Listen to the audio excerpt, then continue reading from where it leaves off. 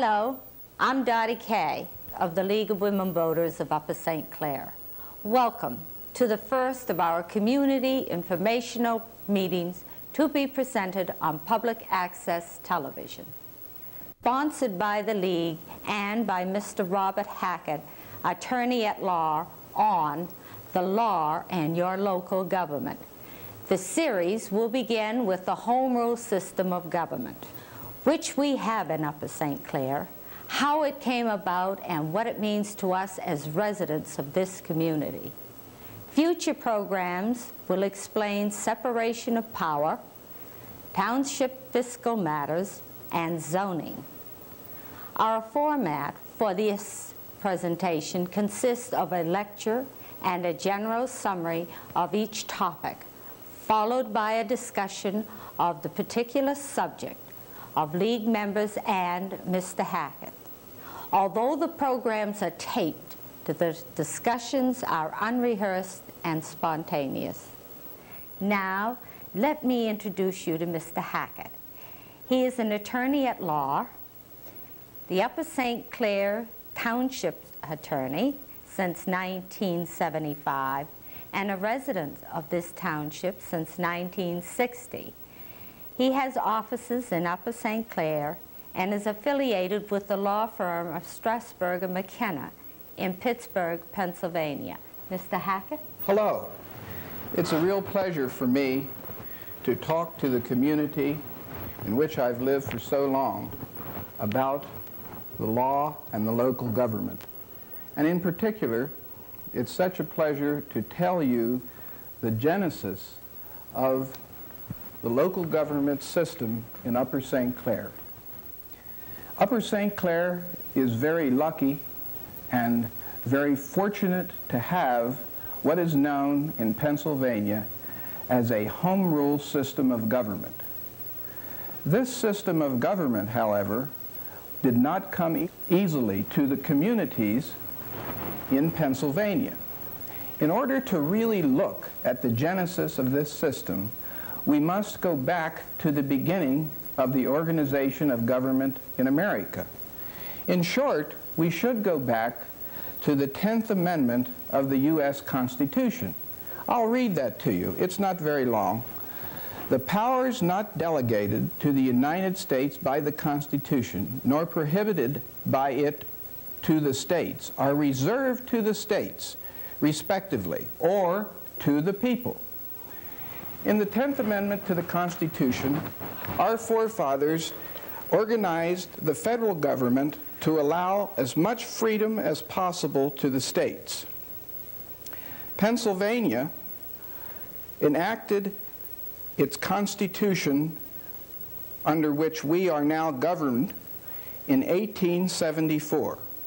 At that time, the Pennsylvania Constitution was a traditional constitution as it applied to local municipalities. That is, when you look at the Pennsylvania Constitution and at the way the Pennsylvania Constitution applied to local communities, it was a system of parental guidance. Local communities under the traditional Pennsylvania system of government were only allowed to do what the state told them to do. The Constitution at that time provided no ability for a local municipality to function by itself with its own powers. In order to implement this parental system of local government, the state enacted various codes for the different communities. The Borough Code, the Second-Class Township Code, the First-Class Township Code. In the early history of Upper St. Clair was a second-class township. And that, I think, literally meant what the state called a second-class place. That is, in a second-class township in the early days of Upper St. Clair, all the supervisors could do was do what the word supervisor meant to the state: supervise the roads. That was the total capacity, in essence, of a supervisor in a second-class township. Later, Upper St. Clair became a first-class township. At that time, Upper St. Clair would follow the first-class township code. However, the commissioners elected in a first-class township rather than supervisors in a second-class township were again only able to do what good old Father State told them to do. I really consider this a contrast and a contradiction to the 10th Amendment to the Federal Constitution, because the 10th Amendment said, if the U.S. Constitution says that the federal government does it, they do it. But if it says nothing, then the states or the people can do it. Rather, the state constitution said, if we don't tell you, people, you can do it, you can't do it. Well, this form of government stayed in Pennsylvania until the constitutional changes in 1966, 67, and 68. I believe that those constitutional changes came about because the people in the suburbs were becoming so numerous. That is, the movement away from Philadelphia, which is a first-class city, and Pittsburgh, which is a second-class city, into the suburbs caused rumblings. The people that lived in Upper St. Clair or Mount Lebanon or Montgomery County near Philadelphia wanted to have more say in their government. They didn't want to go to Harrisburg to know if they could hire 4 policemen or 5 policemen. They wanted to do it their way. Therefore, in the 1968 constitutional amendments to the Pennsylvania Constitution, there was enacted Home Rule provisions. These Home Rule provisions allowed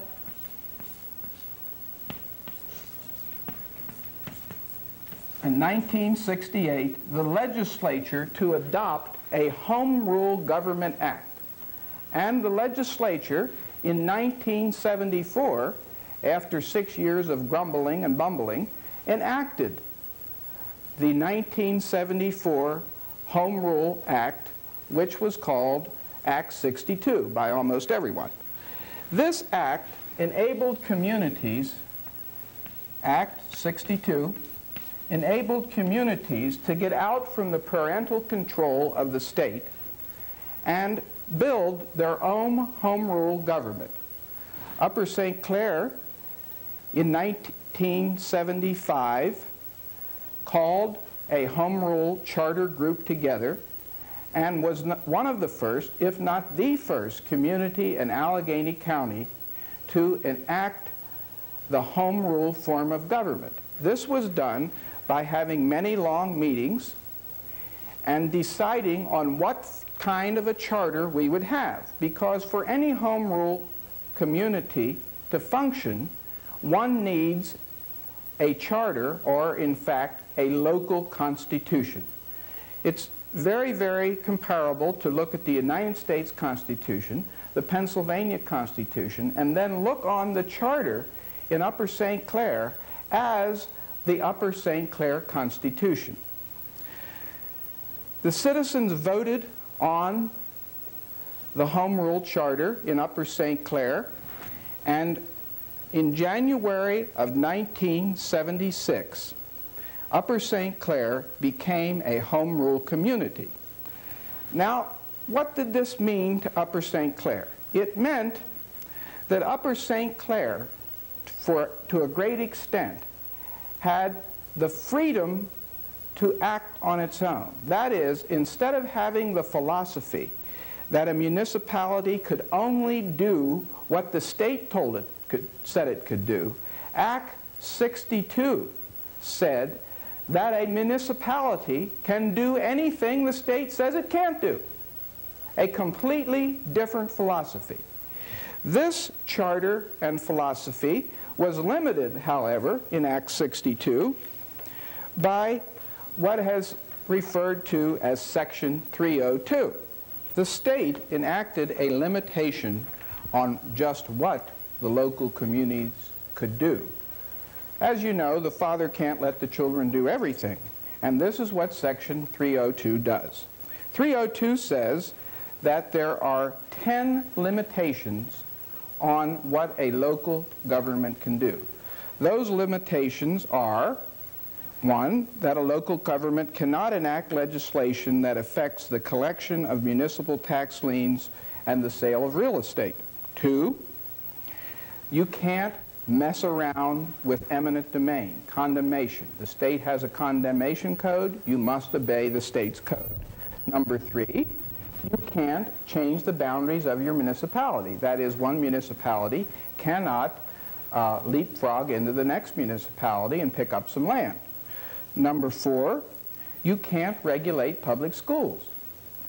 Number 5, you can't pass legislation in a local municipality that affects electors and the conduct of elections. Number 6, you can't fix the subject of taxation. Not the rate now, just the subject. Number 7, you can't fix the rate of taxes on non-residents so that your taxation would affect non-residents. Number 8, you can't affect how real property is assessed. That's done under state law. You can, of course, pass tax on real property, but you can't pass laws affecting the method of assessment.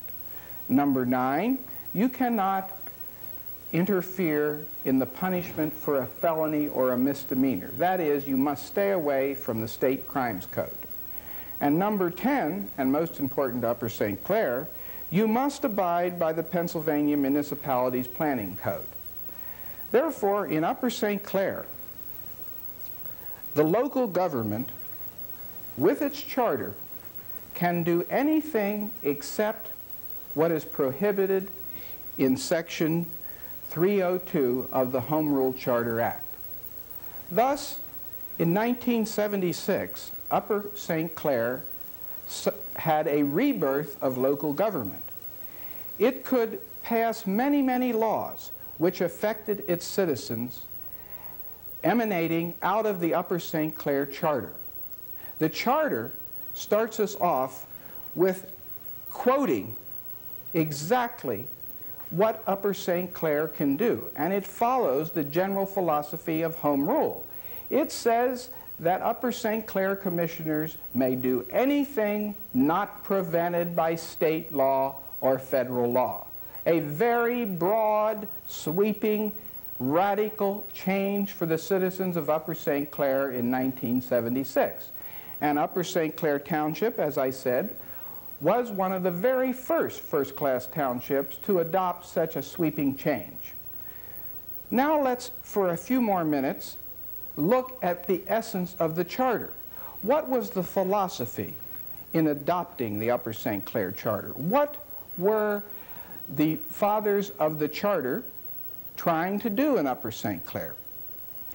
When reading the charter, you will find that the charter is what is known as a strong manager's charter.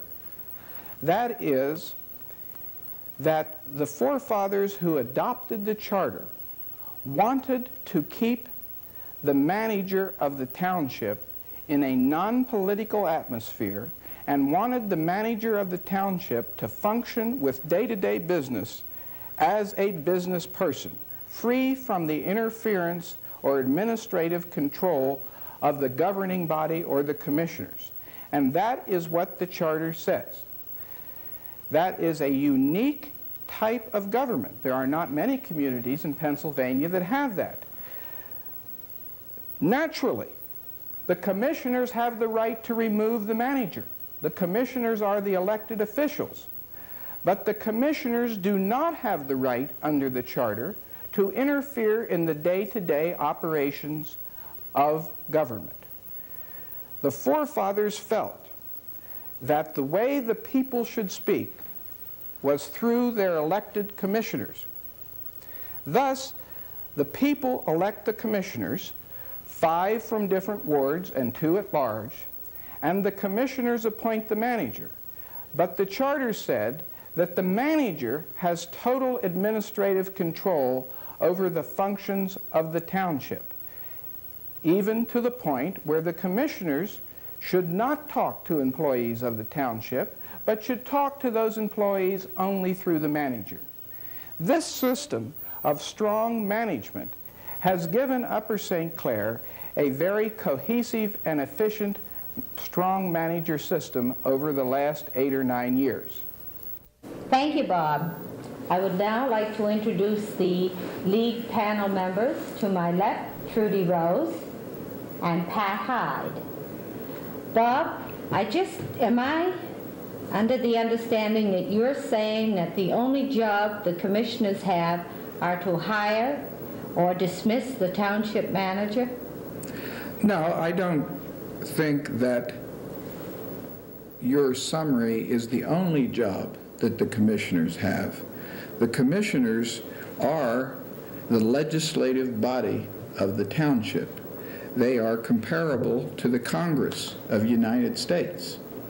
Now, the Congress of the United States cannot order the Secretary of Defense to do something.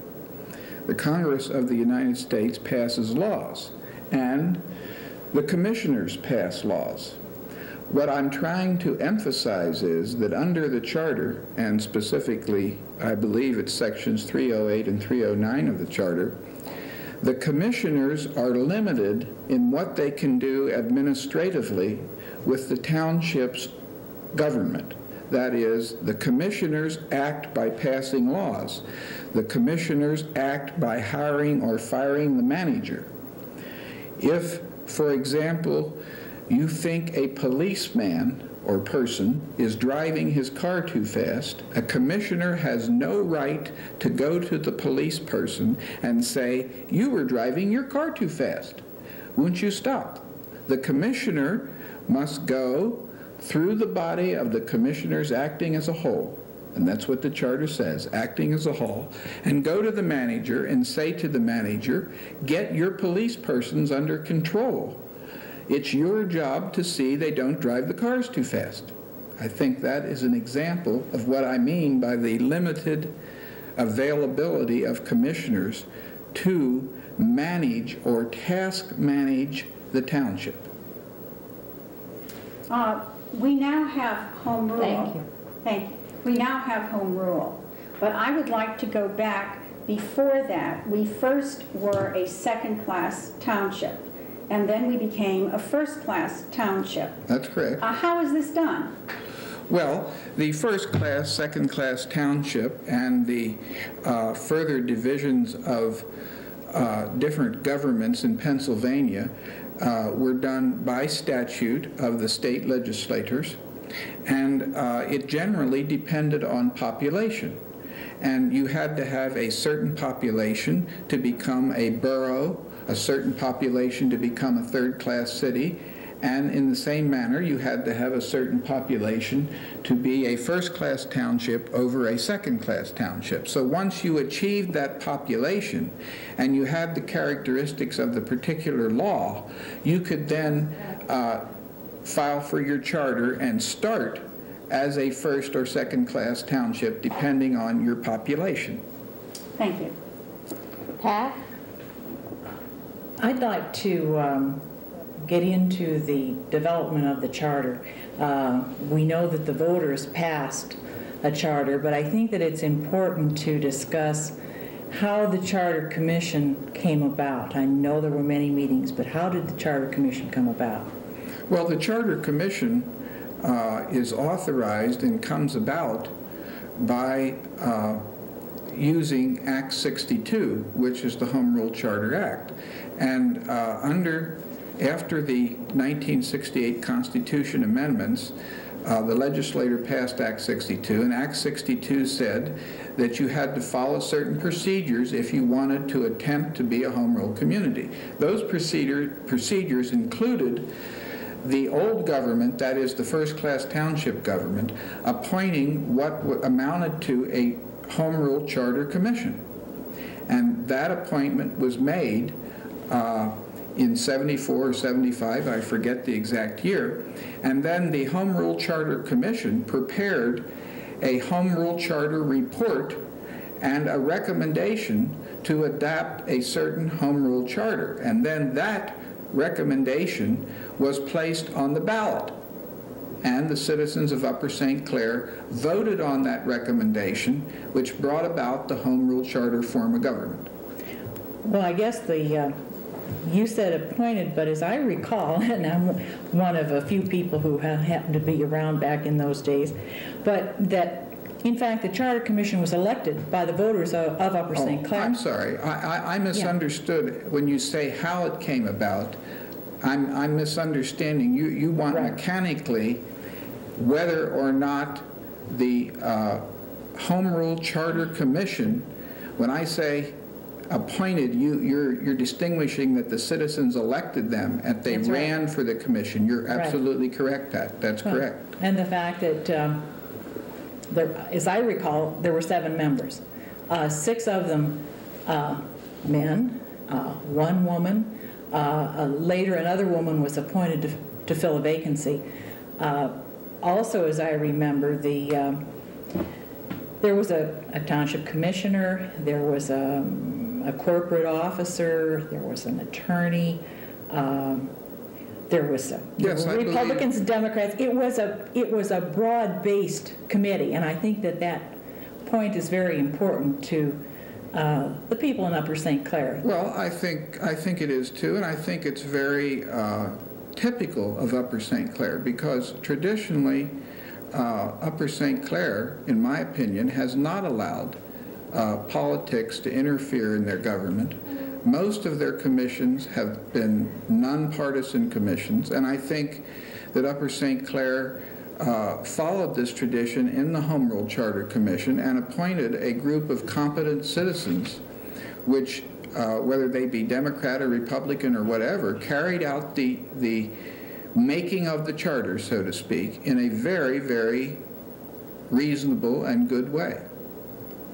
I would agree with that, and I think that that's part of the fact that we've had a charter for 10 years, and it's worked, and it hasn't been changed. And I know Trudy had wanted to ask something about that. Right. Some communities have added and deleted from their original charters. And some communities have a provision, say, if the millage is raised over a specific amount, that may actually have to go to a vote of the public. The public may vote on that. How could our charter be changed if such an amendment was desired? Well, it is possible to change our charter, and the charter can be changed by vote of the citizens of the township. And you are quite correct. I believe that Mount Lebanon Township has a provision that their taxes can only be raised to a certain millage on real estate. And any Home Rule Charter community could adopt such a restriction on taxation if they wish to. The forefathers of the charter did not believe that was a proper restriction to put in the charter, and I happen to agree with them as a matter of viewpoint because I think the remedy is to elect new commissioners, and I think that's a better remedy than having the charter restricted. But you are right in that that could be adopted by the voters of Upper St. Clair. And the charter provisions to have amendments contain methodology for amendment, that it be adopted, I believe, first by the commissioners, and then that it be formally presented to the election people for amendment at an election, and it would be on the ballot, and if they wanted to adopt such an amendment, it could be done. The charter also provides, not for an amendment to the charter, but it also provides for the citizens to speak out in initiative and referendum. And we probably will discuss that later in one of our sessions. Well, one of my follow-up question was how an individual or group of individuals can, how they can get something to become a referendum, an item to become a referendum. Well, Trudy, let me answer your question as I understand it on how to amend the charter by referring to section 1605, which is quite short. Amendments to this charter may be framed and proposed in accordance with the provisions of the laws of the Commonwealth governing Home Rule charters, which leads you back to Act 62, which was the original Home Rule Charter Act of 1974, which leads you back to the Constitution, which provides for initiative and referendum in amending a Home Rule Charter in accordance with certain procedures that citizens can use, including timing and the amount of citizens and so on, that get a charter amended, so that our charter uses the state law to get changed. Now then, there is also other provisions in our charter which refer to initiative and referendum. I don't know whether you wish to discuss that or not. Well, now that it's brought up, perhaps the clarification that there's a referendum to change the charter, there's also a referendum on ordinances. And yes. So that now we know there are two ways that a citizen can approach our government, our home rule government, to have a referendum. And I was on the second item thinking primarily of referendum on an ordinance. All right. Well, then you're getting at the charter's basic method that the charter gave citizens to influence what laws the commissioners pass in the Home Rule Charter community. Yes, we have those provisions. Those provisions, I believe, are in the 1400 sections in the charter, and those provisions allow a citizen to use the citizen's power to be heard to either have an ordinance adopted or have an ordinance repealed. That is, the use of the words initiative and referendum mean that if the citizens get together and take certain actions under sections 1400 and 04, I believe, and the following sections, they can have on the ballot a certain ordinance, and if that ordinance is then voted on and adopted, it becomes an ordinance of the township. There is, I believe, 15% required of the citizens in the township to sign a petition. And if they sign that petition, either to repeal an ordinance or to adopt an ordinance, that places the ordinance or question, whatever it may be, on the ballot. Now, this was the big argument that Mount Lebanon had on the Bird Park, remember. Mount Lebanon said, we won't issue the petition, citizens, because we don't think you have standing. They lost that case in court after a very costly battle, and I think that was a real mistake, because it's obviously the intent of our charter to let citizens be heard.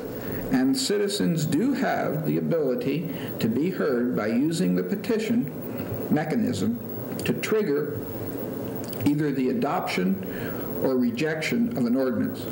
Thank you. Okay, you're saying that a petition with 15% of the registered voters from, I believe it's the last municipal Sorry. election, something like that, that is reasonable. I mean, if it would not be a frivolous petition, because 15% of the voters is a reasonable number, but I agree with it's that. not out of the realm of possibility that No, I don't think it is out of the realm of possibility. There's some interesting ramifications of that. For instance, can you use the initiative and referendum situations to get something passed which would perhaps, in the opinion of the commissioners or the opinion of legal counsel, infringe on state law? And if I give them such an opinion, should petitions be issued on that subject if I think it's a subject that petitions shouldn't be issued on? Well, that's never been tested, thank goodness, but you get into some very interesting questions on what a petition should be issued for and what it shouldn't. And as I said, that was the litigation in Mount Lebanon was involved in that. Well, in a way, what I'm going to ask might seem frivolous, but we do have an ordinance, for instance, that requires dogs to be leashed. Yes. Now, I happen to be a bird lover, and I see cats in my neighborhood attacking birds. So could I attempt to get petitions to say that I think that we ought to have a leash law for cats? It's one of two things. One, either to have an ordinance passed to have cats leashed, or to say possibly the dog leashing ordinance might be discriminatory or something like that. But are those... I like that idea, Pat. If you had discrimination against dogs and cats, think of all the litigation that would arise for attorneys to make money on. Yes, the answer to your question is yes. You could have a petition that would require a home rule community to not allow cats to wander, and that would have cats leashed. That is a typical idea that is acceptable to the process of petition and referendum, or initiative and referendum, and there's no reason that that couldn't happen. But it would take some time. But it would take some It would take time. And I think the process should be a long process. It shouldn't be an easy process, because you're talking about having a vote on and adopting a law, and in essence, you elected commissioners, so it's something the commissioners either did or didn't do, and it should be a rather difficult process. I have a question, Bob. If a citizen wanted to put together a petition to take out among the citizens, and they were having difficulty writing it, not everyone would know how to write a petition, is there anywhere they can go for help without having to pay a legal fee? Well, I guess they could consider going to the neighborhood legal services, but I believe they're almost out of money under the budget cutting procedures that have happened in the federal government. So no, I don't think there's any place that would really offer that type of service, that would say draft or prepare a petition for citizens. And of course I wouldn't be authorized to do it because I work for the commissioners. And by the way, I do not work for the manager. I work for the commissioners, which is an exception in the charter. And therefore, I would not be authorized to do it unless the commissioners authorized me to do so. Thank you. Do we have any other questions? Any of the panel? Well, I would like to say that this is the code of the Township of Upper St. Clair. It has all your laws and regulations in it. It is in the library, and anyone can go down and look up anything they would like in it. Mr. Hackett, is there anywhere in the township or any place a citizen can go, or a person, to purchase one of these books? Yes, those books can be purchased from the township if a citizen desires. They are quite expensive. I believe they're $100 or $150. Those books, however, are available, and And I might just add that the books are organized rather simply so that they're easily understood. It contains the charter, then the administrative or internal code of the township that governs personnel policies and so on. And then the third part is the general legislation, which governs things such as the zoning ordinance, subdivision ordinance, traffic ordinance. So those three separate parts of the really make up the code. Thank you. This concludes the first in our series of the law and local government. Next time, our topic will be separation of power. If you have any program suggestions for the League Community Information Programming, please write League of Women Voters of Upper St. Clair, 171 Boxfield Road, Pittsburgh, 15241. And I'm Dottie Kay, the president of the League, and I would like to take this opportunity to thank Bob Hackett, attorney at law, for being with us for the first series, and our panel members, Trudy Rose and Pat High.